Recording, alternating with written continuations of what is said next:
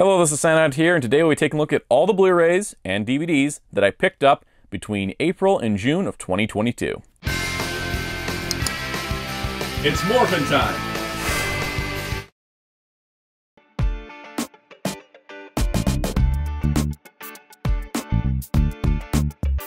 Alright, we're going to start with things that already have their own videos, specifically Superior Ultra Brothers, Ultra 7X. These came up in a recent Mill Creek Ultraman video, and Ultraman Mabius got its own video. So if you haven't seen those, go check them out. I'm not going to talk about these otherwise because I've already talked about them enough. This quarter, I also picked up Batman Long Halloween Part 1 and Part 2 on a standard edition with slipcovers for a lot of reasons. And go check out the DC movie Spine Art video if you haven't, because that one will kind of cover why I ended up buying these movies a second time. And apparently, I've been hearing that maybe in September, the deluxe edition 4K with both included will be coming. So more to come on the DC movie Spine Art front in the future. So rounding out updates, I finally have an update on the Ghostbusters Ultimate Collection. In the last Blu-ray haul and in the previous video, I had mentioned that I had put in for Sony to replace the duplicated disc that was in my set, and it finally happened. I got a mysterious tracking number from SPHE, so Sony Pictures Home Entertainment, and then this showed up in a bubble mailer, which I was like, that's weird, but it's essentially just the cardboard slip for the special features, but there is my Ghostbusters 4K disc with the HDR, because the one in the box set is different. So I think it's finally time to get this set properly fixed up, relegated back to how it should be. Let's pull out, the good old Ghostbusters case here. Pop it open. Let's get that second Ghostbusters 2 disc out. And let's put in the proper Ghostbusters 1 4K. So now my set is finally complete. So I'm glad that Sony, actually went through and did all the replacements. Now, if they could only just reprint this set, because not nearly enough people were able to get this, and it honestly should get reprinted. If it's not in the fancy Ghost Trap box, at least in a regular case for those bonus features. But at least for me, the saga with this set is concluded. Alright, so this quarter's haul, let's look at anime. I love anime. I really do, but very specifically. I'm very specific with my anime. I'm going to stop spoiling what's coming up. Let's look at these. So first of all, Lupin the Third, Episode 0, First Contact. This was a TV special. This is TV Special 14 from 2002. And this is essentially an origin story, which is pretty neat. And it does have an English dub with the Tony Oliver and Friends cast for Lupin. Pretty great. It's a really neat special. And of course, Discotek, like always, just killed it with this release. Excellent stuff as usual. Really happy to see how much Lupin we've gotten now on disc. And it still keeps going.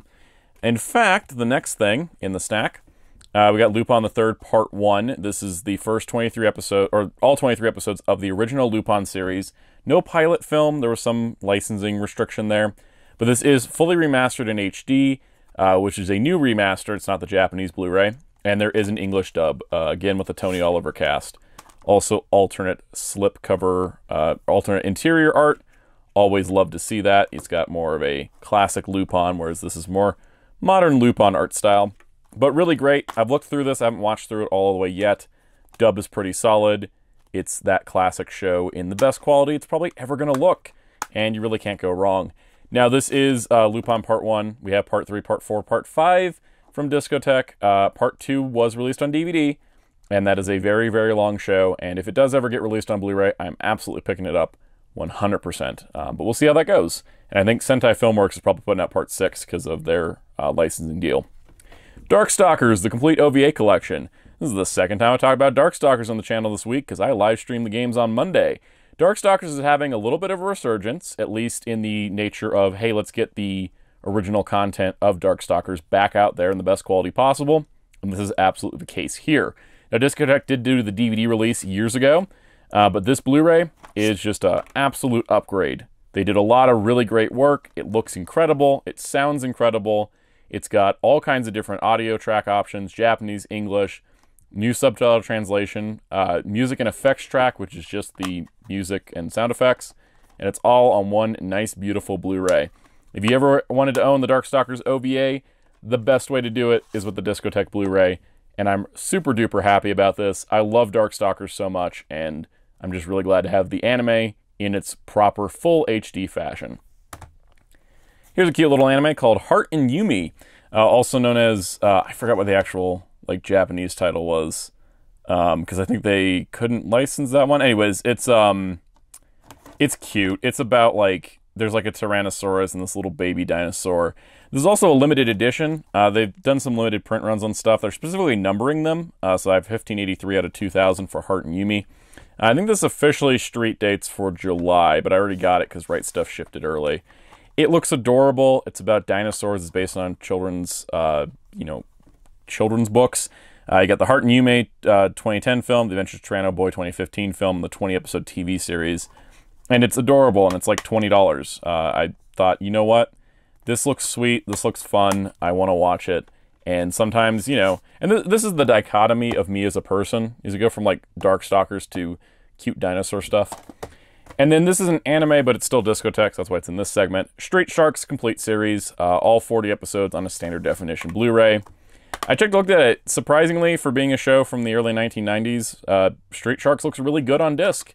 I don't think they did too much touch-up on this. I think it's pretty much just, here's what we got, and they tossed it in. But yeah, no, Street Sharks, the entire show, one Blu-ray disc, looks pretty great. Actually pretty impressed.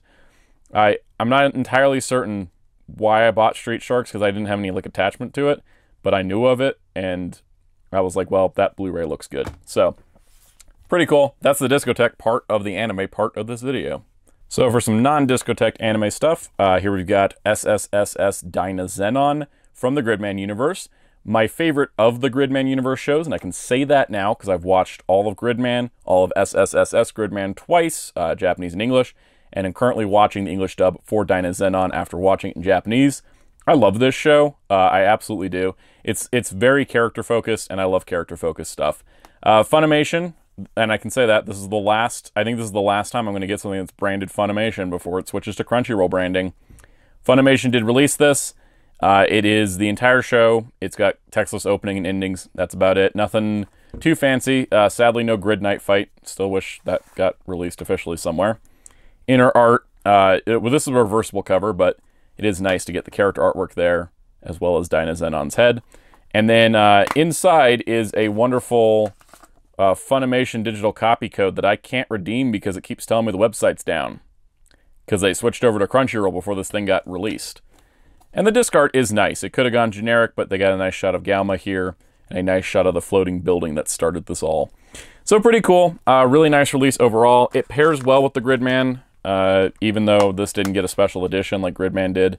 Wish it had. Again, favorite Gridman show. But it is nice to have Dynazenon nonetheless. Here we have the Lady Death animated movie. This was released by ADV Films on Blu-ray. Right Stuff still had it. My dad's a fan of Lady Death, so that's why I picked it up. And it was actually not too badly priced, but it put free shipping onto a Right Stuff order. Surprisingly, yeah, something ADV put out. It's still kicking around in the stockroom, but hey, that's neat. All right, this is a weird little story. First of all, I would advise anyone looking at this video going, hey, they released Ghost in the Shell Standalone Complex on Blu-ray. Yeah, they did, but it's problematic. So these releases for Ghost in the Shell Standalone Complex and Second Gig are in fact complete series sets. You get the entire 26 episodes right here on 4 Blu-rays, even if they tend to fall out. These were released by a company named Anchor Bay Entertainment. For some reason, the Bandai Entertainment logo is still on there, even though this came out years after they died. Manga UK was involved. And these are 2 sets that contain the entire 26 episodes of each show, so 52 in total. These used to go for like $40, $45, $50 a set, which is ridiculous because these are bad. Why are these bad? First of all, there is no subtitles for the Japanese version. It's English closed captioning that you can turn on while watching the Japanese audio. That sucks. That's bad. The bonus feature content, I think, is pretty much non-existent. Not even clean openings and endings. There's no chapter markers, so if you want to skip the intro and you hit next chapter, it's going to skip the whole episode. What else? Oh, the Japanese audio randomly cuts in for a couple seconds on several episodes in both sets, which is just terrible. And Anchor Bay's never addressed any of this. The reason why I own these, because you're probably wondering, wait, why are they so terrible? Why'd you buy them? I did want to own Ghost in the Shell Standalone Complex on Blu-ray. The visual quality is good, and the audio quality is pretty good. It's just, you know, a lot of the features like subtitles are bad. But, you know, I wouldn't have ever paid 40 to 50 bucks a set for these. This is ridiculous.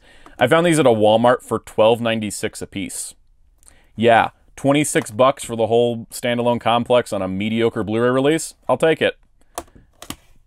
Things I do for collection, but if you're looking for these and you can't find them for under 20 bucks a set, don't even bother, because they're not good enough for that. But under 20, yeah, it's not too bad if you like the English dub. If you don't like the English dub, look elsewhere, because that is not going to satisfy you. But that's it for anime in this video. Speaking of varying quality, let's do the Robocop section. It's weird, we got two Robocop releases in the same quarter, but we have one of the greatest Blu-ray releases ever and one of the worst right next to each other from two different companies. So let's talk about the good. First of all, Arrow Video took their already amazing Robocop Blu-ray, which was already a 4K transfer, upgraded it to a 4K disc. This contains the director's cut, the TV cut, the theatrical cut, every other cut of the movie, including comparisons. It comes with a sticker that says the property is protected by Robocop. You've got art cards or lobby card recreations, which have famous scenes from the movie. This is a really cool shot with the shadow. Really cool stuff. I love Arrow Video's releases. I think I talked about their American Werewolf in London one very highly last time. Also on the back, it does have one of the posters, which I always really like that one. This is a great, great classic film that is a absolute masterpiece in filmmaking, and it has been given an absolute proper 4K release that looks incredible. Definitely an upgrade from the Blu-ray. In case you're wondering how bonus features should be, that's all the bonus features. It's almost too much to read, so I'm just going to let you pause and read if you want. There is so much on this. I watched through all of it. It will take you 7, 8, 9 hours. It's incredible stuff. Absolutely amazing. And then to top it off, this limited edition came with a poster, which is a poster art of the outer sleeve, and then a book which contains pictures from filming, behind the scenes things, essays, information. I read through all of this. It's all very, very great. If you're looking for the limited edition 4K for Robocop, absolutely 100%, 100 times worth it. Absolutely recommended. Pick this up if you love this movie. And there is a Blu-ray release as well. As long as you get the 2-disc edition, you're going to have everything. It's fantastic. Absolutely stellar release from Arrow Video. Amazing. All right, so let's talk about Liberation Hall's Robocop the Series Blu-ray. First of all, no one in their right mind should be releasing Robocop the Series on disc, let alone Blu-ray. It is not well regarded, and I don't think it was kept in great condition. This Blu-ray, despite being called Blu-ray, despite advertising, oh, it's a new transfer, this is absolutely like a VHS or DVD rip of the show that is put onto Blu-ray discs. Badly, because being a show that aired shortly after Robocop 3, it should not be in widescreen 16:9. It is 100% should be in 4:3. Here's where it gets fun. So there was two releases. There was a Blu-ray and a DVD. The DVD is in the proper original 4:3. The Blu-ray is in 16:9 widescreen. Duh. What are you even doing? Also, Liberation Hall, this is their first home media release for video. They've pretty much done music before, so they clearly didn't know what they were doing.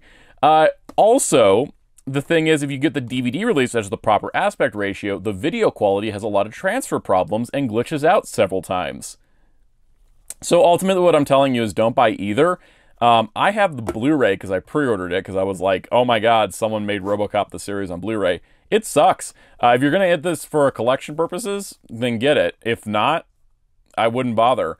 It's not great, and I don't recommend the DVD either because of the video problems. On top of that, if you may notice, there's all these things that say featurette on them, but behind the scenes featurette is the only one that's a video feature. The photo gallery, all the cast profiles, feature law enforcement, all these say featurette, they're all text. I don't mind text bonus features, it just looks a little deceptive like there's a bunch of video content, but there isn't. So at the end of the day, if you're a Robocop fan, if you're a hardcore Robocop fan, I guess buy this for a collection purpose. This Arrow Video 4K Blu-ray, fantastic, amazing, wonderful. Get it if you can get it. don't get that under any circumstance. Honestly, unless you're just trying to get a completionism thing going on, which is my problem, it's not worth buying. End of the story. Before we move into the biggest category of this haul video, let's look at just everything else that doesn't fit in other categories, which is mostly movies. First of all, the Captain's Collection, Explorations by William Shatner Special Edition, was a Shout Factory website exclusive release that came out, I think, late 2020, and I completely didn't even know this happened. I found out about it because it was in the, it was on a sale. Anyways, the Captain's Collection is a collection of all of the documentaries William Shatner produced with Shout Factory about Star Trek. So it's got the Captains, it's got the Captains Close Up, which is an additional version of the Captains. The Captains is essentially him interviewing the Captains. Captains Close Up has him interviewing other people. It's got Chaos on the Bridge, which is the chaotic story of the first 2 seasons of The Next Generation. Absolutely wonderful documentary. Get a Life, which is William Shatner's tribute to the Star Trek fandom. And if you buy the exclusive special edition from Shout Factory's website, you get a special features disc that contains a whole lot of additional interviews, including full interview segments of people that were interviewed for previous documentaries.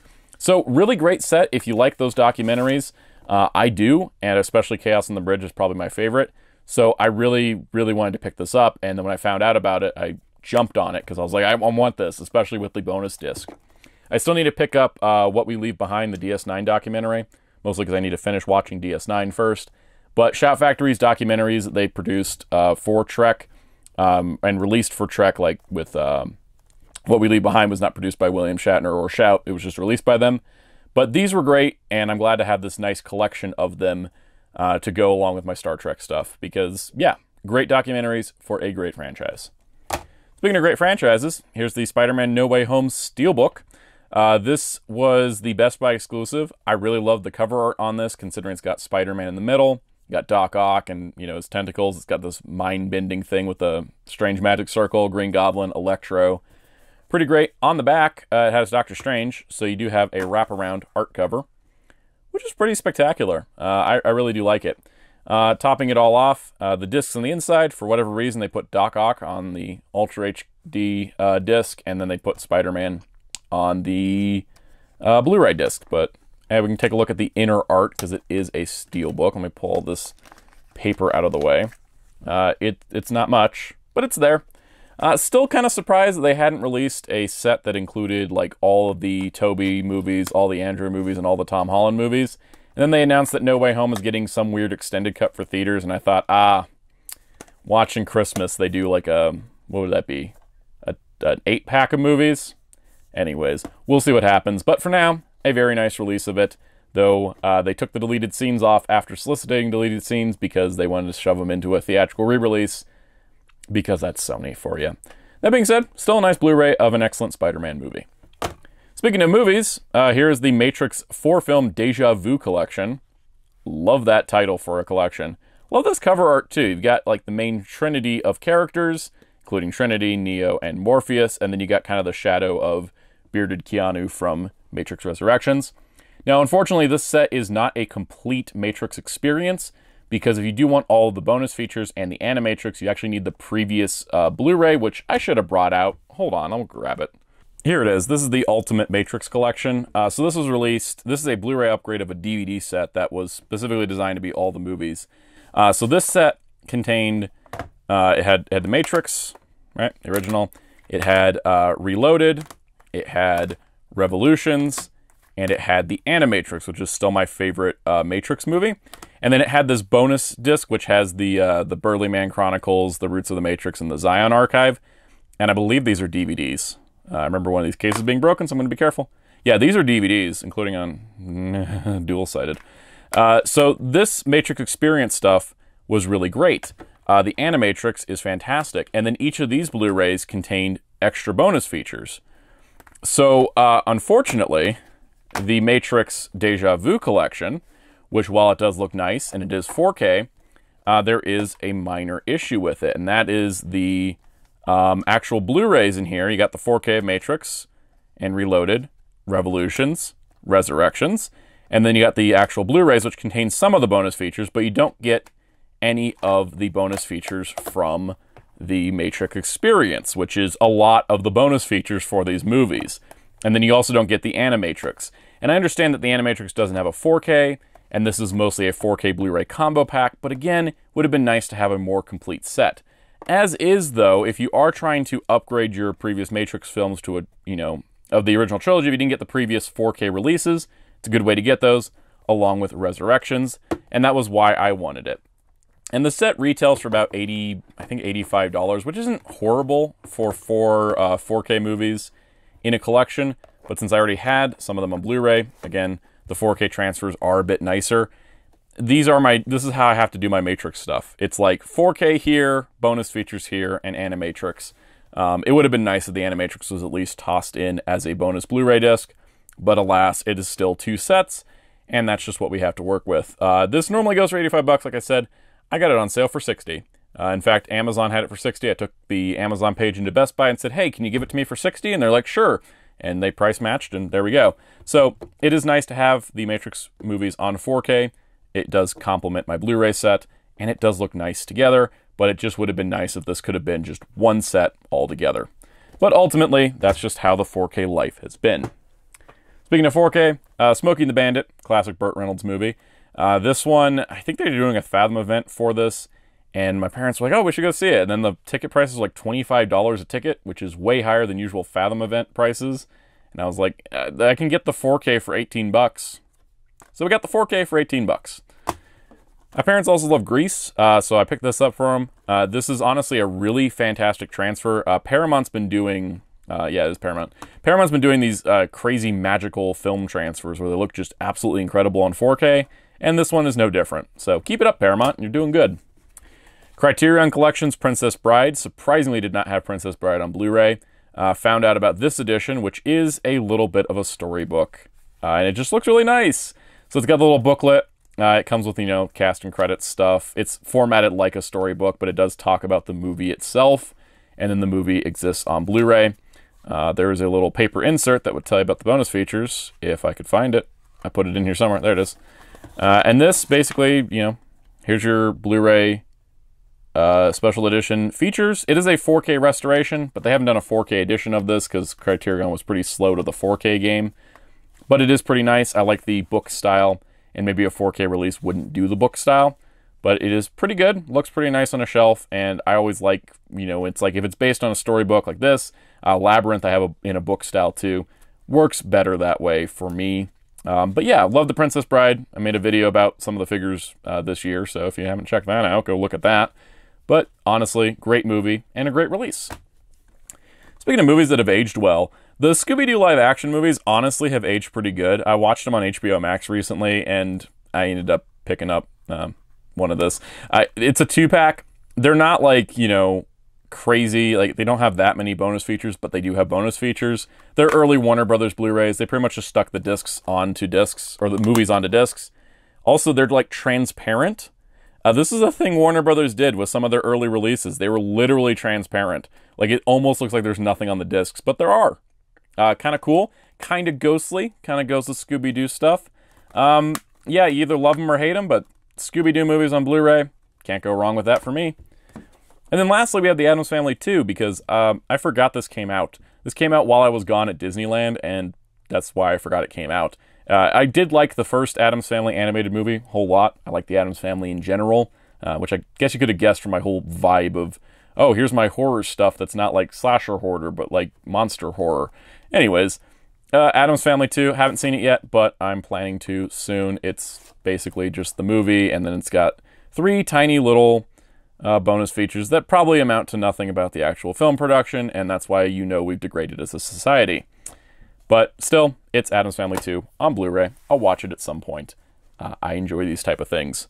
And now we go on to the big chunk of things, because Target was having a buy 2 get 1 free sale, and I needed to catch up on some DC Blu-rays. First things first, new DC releases. Teen Titans Go and DC Superhero Girls Mayhem in the Multiverse, aka Teen Titans Go and DC Superhero Girls in the most misleading title of all time, which actually is a joke in the movie. Don't get me wrong. I actually like the way this movie turned out. If it was a Teen Titans Go DC Superheroes crossover, it would have been cool, but ultimately this movie was the Teen Titans cameo in a DC Superhero Girls movie. And DC Superhero Girls is actually a pretty good show, honestly. It does take a lot of liberties with the DC universe and mythology, but overall as a show, it's pretty good. And this movie is pretty good. It's actually a dramatic storytelling narrative, and the Teen Titans help with that. And they kind of comment on the fact that they're barely in a crossover that they're double billed on. And that's honestly my best review of the movie. So, you haven't seen it, if you like the DC Superhero Girls show, check it out. If you don't, it's a good primer if you have never seen the show. If you hate the show, you probably won't like the movie, but hey, it's a fun thing. That being said, it does say bonus Teen Titans Go and DC Superhero Girls episodes, but they're not the crossovers from in Teen Titans Go with the DC Superhero Girls. Bad. You should have had the crossovers in here. Speaking of crossovers, here is the Constantine House of Mystery Blu-ray. I don't know if I mentioned this in the DC Spine Art, but this is a collection of animated shorts, including Constantine House of Mystery, which is a sequel to the DC animated movie universe, and 3 extra shorts, which are the Commandi, Losers, and Blue Beetle ones that were already on previous movies, plus a neat little bonus feature. Nothing fancy. It goes with the collection. Here we have The Batman, which is, I think, still my favorite movie of the year. I've watched it 3 times now, which, considering it's a 3-hour movie, is kind of nuts. This is the Steelbook release that Best Buy put out. Looking absolutely gorgeous. I love the rain, love the question mark symbol around Batman's head. Looking awesome. Inside, we've got a disc for the Blu-ray and a disc for the special features. And there actually is like 2.5 hours worth of bonus features. It's great. There's even a bonus feature that specifically breaks down the timeline of the movie when they were shooting it, like from pre-production to full production, including like their shutdowns for COVID and everything. Fascinating stuff. Really cool to see that. And then over here, we've got the 4K disc, which is pretty much just the movie, but that's honestly fine. And then in the back of all this is pretty simple, but pretty on brand to the Batman. Pretty cool stuff for a pretty cool movie. So like I said, it was time to catch up with stuff for DC. First things first, didn't own this. Keanu Reeves starring in a Constantine film, which is John Constantine. Keanu is not blonde, he is not British. He certainly tried, though. This movie's interesting, and I think it works as one of those things where it's a movie. It works as a movie, not as much as a adaptation of John Constantine. That sort of thing. By the way, look at all those bonus features. I don't know if I'll ever watch all of these, but there's a bunch of bonus features, more than we get nowadays. I really think that it's a shame what we get now on movies compared to how we used to. Yeah, that's pretty much it. It's also, you can tell it's an early Warner Brothers Blu-ray because it's clear, just like Scooby-Doo. It looks good. It's fine. It's serviceable. It goes in the collection. Now it's there. And then we have Superman and Lois, the complete first season on Blu-ray, because I needed to catch up on my TV releases. Still waiting to watch season 2 when it hits HBO Max, but they keep taking forever to actually air the show. What's nice here is you do get actual bonus features, including a TV special, a DC Fandom panel, and a couple other little featurettes. But other than that, a lot of these Warner Brothers TV releases are really nice because they have these slip boxes that you put the case in, and it looks really good. So here's the thing. You're probably wondering, why is this a whole other segment? I'm going to bring in the other TV releases. So here we have the complete second season of Batwoman. I have not watched season 2 yet. I'm super behind on all these shows, but hey, Target's doing a buy 2 get 1, and it lets me clear out backlog for collecting things, and I can watch them later. Works for me. So Batwoman season 2, pretty cool. It's got a couple bonus features, some deleted scenes, gag reel, that sort of thing. Goes alongside the season 1 set, pretty good. And you can see that they have kind of a consistent look to their spines. Season 2's in a smaller case because it doesn't have the Crisis bonus disc that season 1 did.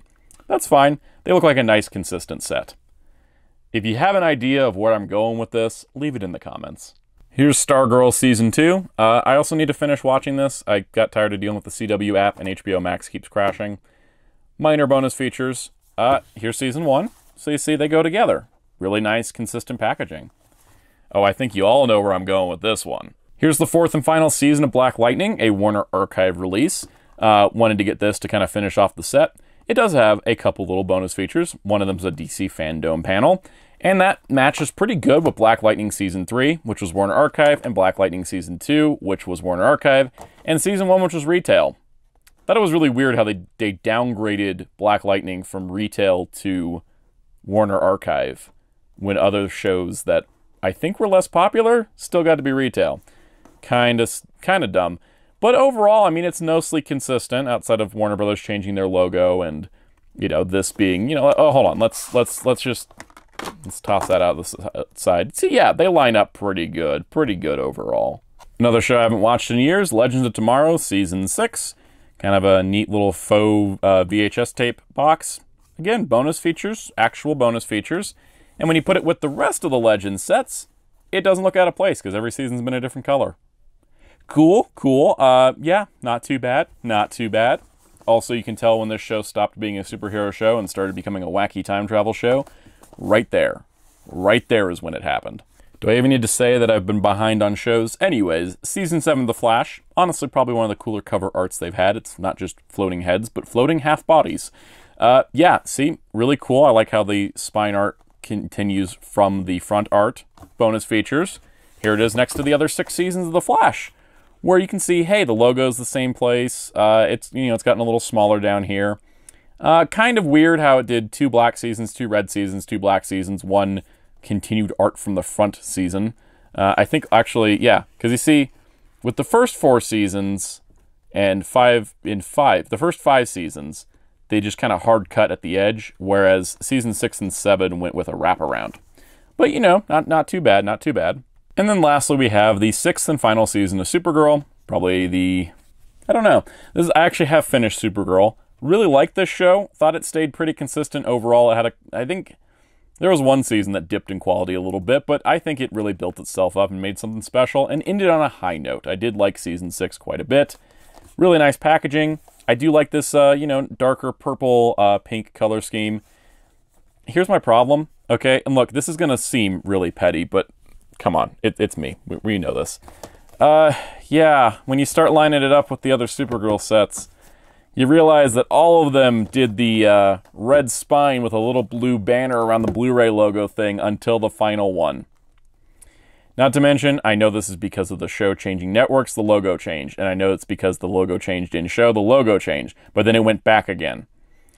If this matched that, it would have been a little less weird, but like, slightly annoyed that the last season of Supergirl isn't a red banner when they really stuck to it.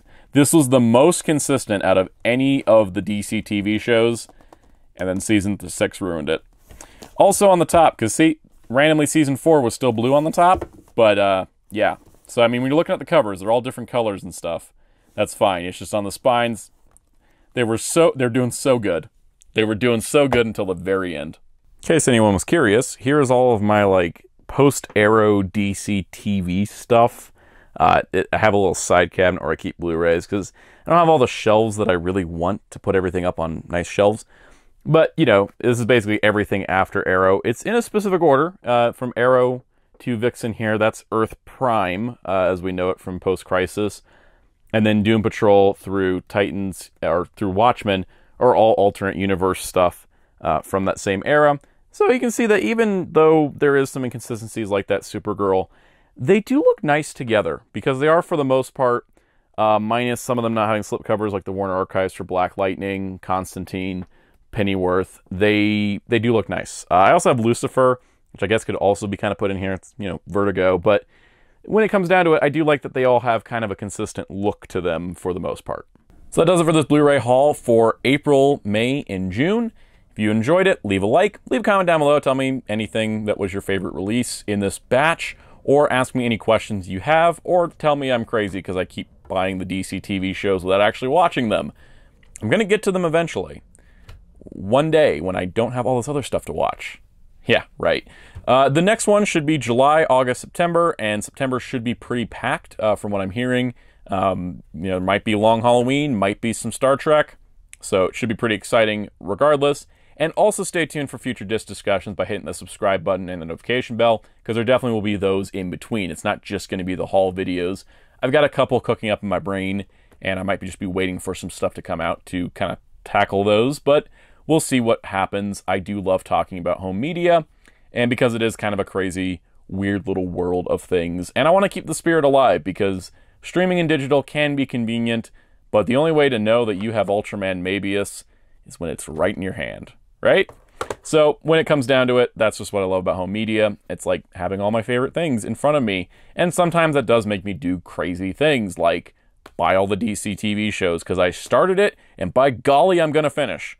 And that's just how it does. But that's it for this video. Check out Hero Club at hero-club.com for hero news and more. I'm my awesome graphic designer on Twitter at darkclaw643. And until next time, this is Soundout saying goodbye.